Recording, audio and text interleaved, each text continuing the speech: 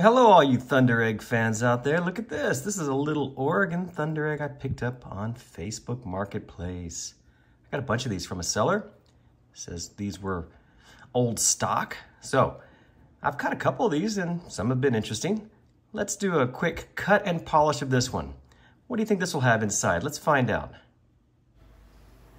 Okay, here we go. How should we cut it? How should we cut it? All right, how about like this? Let's begin.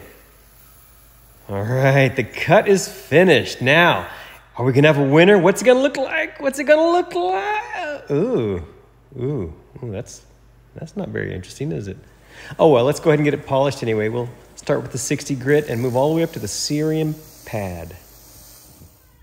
Well, you saw this one get cut, and I'm not gonna lie to you, I was very disappointed. Do you think it polished any better? Let's see. Boy, this thing is pretty much a dud all around, isn't it? I don't know what that stuff is in there. It's not what I was expecting. It takes a little bit of a shine, but boy, it's just blah. Not much to look at. I guess the one redeeming quality I can think of is that it sort of looks like a bird and maybe a bird flying.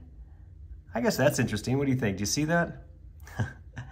Well, maybe the next one will be a little more interesting than this. Thanks so much for watching. I appreciate it.